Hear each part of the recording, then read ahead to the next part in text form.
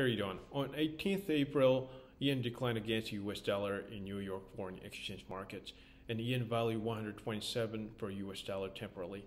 And this yen depreciation level was for the first time since May 2002, which is about 20 years ago, and where the Bank of Japan maintains a firm stance to keep enforcing monetary easing policy, a sense of caution against a suspicion that the interest rate hike may accelerate in the United States, and the tendency of selling in and buying US dollar movement has been increasing. So monetary easing policy is kind of like yen pork barrel policy. Concretely, the Bank of Japan keeps buying the government bonds, and it also keeps buying exchange traded funds. And if distribution volume of yen increases in the forex markets, yen value will decline compared to other currencies. So because it is obvious, basically large quantity of currency decreases its value. So yen is now getting really weak.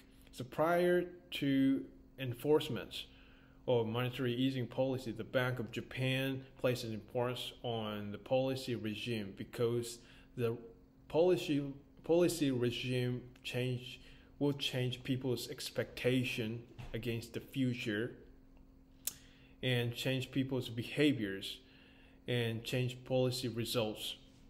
So if applying this way of thinking to the financial policy by the Bank of Japan, the Bank of Japan sets inflation targets and expects monetary base mass supply will change people's forecasts from deflation to inflation, and yen depreciation and stock price rise will happen in the Japanese market, and the consumption and investment and employment rate will increase, and deflation gap will be eliminated in the meantime, and finally Japan will overcome deflation. So this is a scenario that the Bank of Japan envisions. So originally, monetary easing policy is enforced for the purpose of lowering the interest rates, but Japan's interest rate is almost zero, so there is no room to drop it down. So Bank of Japan decided to increase the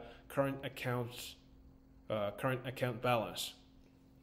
So the Bank of Japan explained, if current account balance is increased, expected inflation rate will decline and real interest rate will drop down.